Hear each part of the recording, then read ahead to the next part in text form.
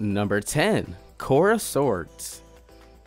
The Kora Swords is an antique 18th century weapon from Nepal. The Kora is a classic example of this famous fighting sword of the Gurkhas.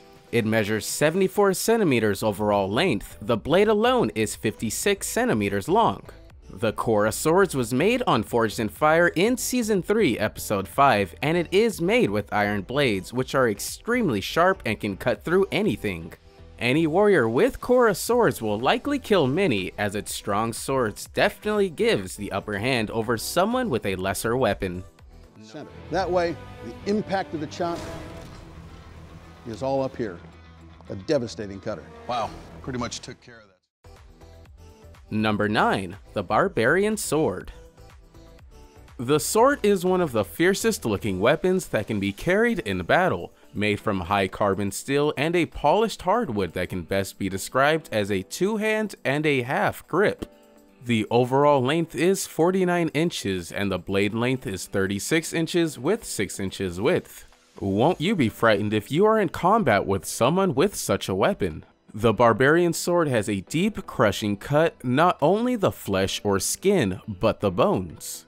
It can break the bones and is not too heavy to carry and very easy to flip around in combat. This makes it so powerful, any warrior with this weapon is likely to kill dozens. Sounds pretty powerful, right? Keep watching and see the sword that makes it to number 1.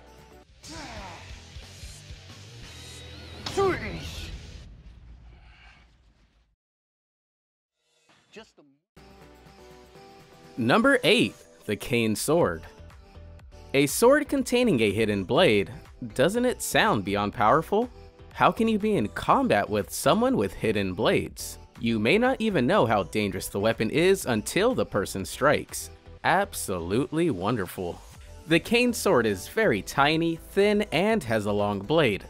A light cut can do a lot of damage, as both sides are very sharp and dangerous.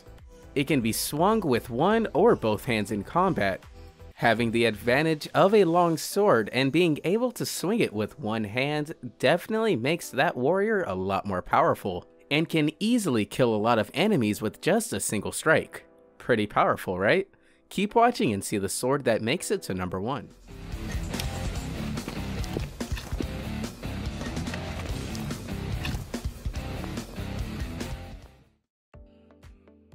Number 7. Butterfly Swords.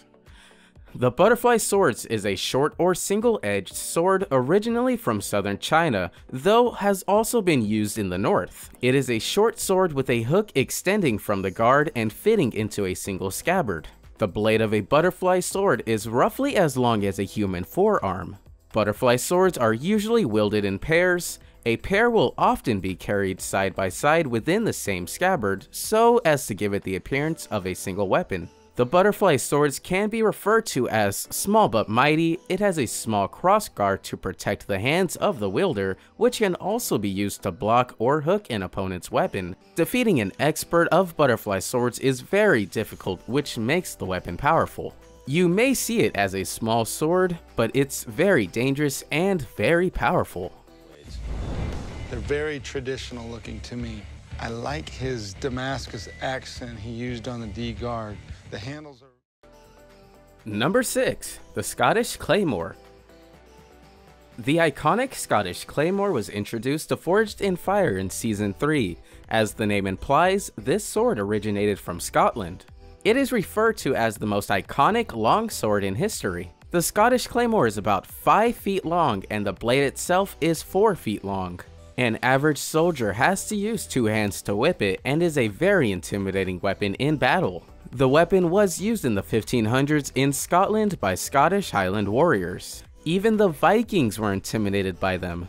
Its kill test is absolutely amazing, as it can destroy things in less time with a sharp and long blade. Imagine a combat with someone holding a Scottish Claymore. He flips a sharp and long sword that can produce a lot of damage in just a single hit, and is likely to win the combat because holding and using a Scottish Claymore is a huge advantage. This sword is beyond powerful. Just imagine the swords that top the list. Coming in at number 5, the Pioneer Sword. The Pioneer Sword originated from Russia. It is sometimes referred to as the Russian Pioneer Sword on Forged in Fire. The Pioneer Sword is known to be extremely sharp and can cut through flesh easily. On the Pioneer Sword test on Forged in Fire Season 5, it cuts down the animal hanged for its test. It's lightweight and very easy to move around, giving it its powerful advantage.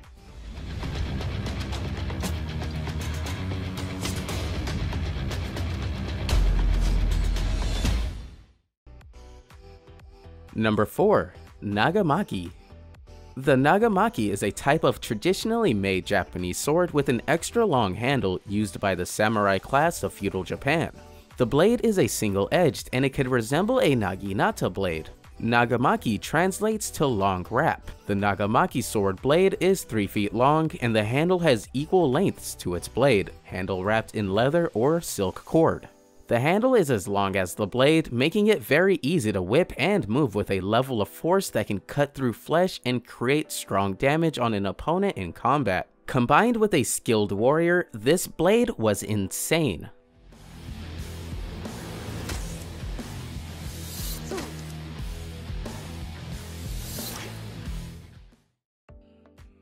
Number 3, the Viking Sword. The Viking sword was developed in the 8th century. It was prevalent in Western and Northern Europe during the early Middle Ages. Viking swords were single-handed and had a wide fuller down the length of the blade. Most blades would be around 30 inches long and some being a little longer or shorter. They are very light and balanced swords, typically weighing less than 3 pounds.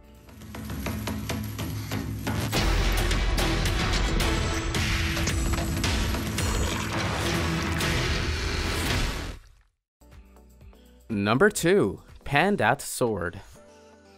The Pandat Sword is the sword of the Dayak people of northwest Borneo. This weapon was featured in Forged in Fire Season 3, Episode 9. The Pandat Sword is about 55 to 70 centimeters long and is very strong physically, and is a lovely weapon to possess in battle. But this sword is no competition for our number 1 spot.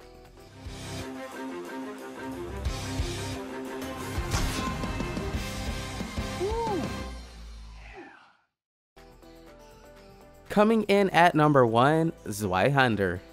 The Zweihander is a large two-handed sword primarily used in the 16th century. Zweihander swords developed from the long swords of the late Middle Ages and became the hallmark weapon of the German. It has wavy blades with strong and sharp irons used extensively in like battles. It is up to 6 feet long, weighing up to 8 pounds. It was used by Landsknecht and German mercenaries.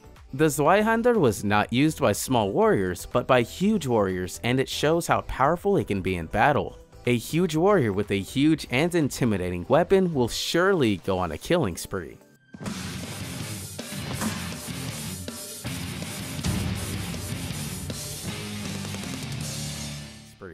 That was our list of 10 beyond powerful swords on Forged in Fire. Thank you for watching Film Trip. Do make sure you like, subscribe, and give a nice comment on what you think in the comments section down below. We'll see you in the next video.